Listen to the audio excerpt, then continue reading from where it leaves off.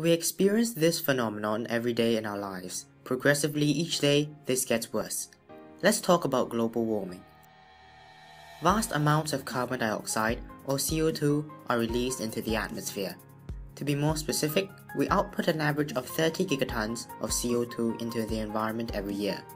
This, however, pales in comparison to the 750 gigatons of CO2 produced via natural processes, stated by the 4th Assessment Report on Climate Change by the Intergovernmental Panel on Climate Change. This gives Earth around 780 gigatons of CO2 to deal with. But how was Earth able to sustain these 750 gigatons of CO2 each year? Turns out that Earth has its own natural check and balance called carbon sinks. Oceans, plants, and the soil absorb carbon through physiochemical or biological processes, an example which is photosynthesis.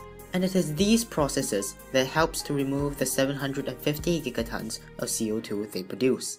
Our average output of 30 gigatons throws this carbon cycle off balance as it has to deal with more carbon dioxide than it can handle.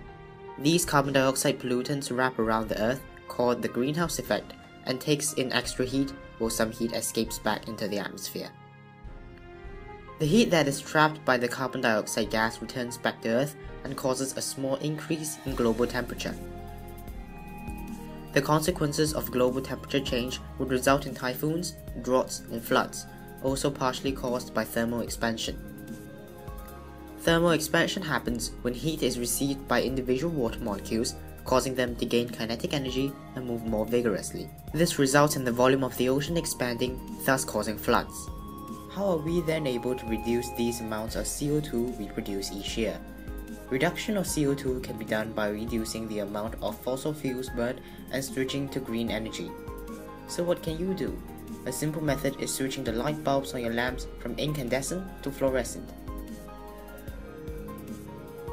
When using the air conditioner, set it above 25 degrees Celsius.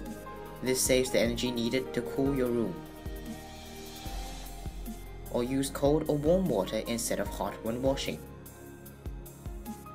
Together, we are able to reduce the amount of energy needed by 60%, thus reducing the amount of carbon dioxide emitted from producing energy. Earth would finally decrease in overall temperature, making the world much cooler and habitable.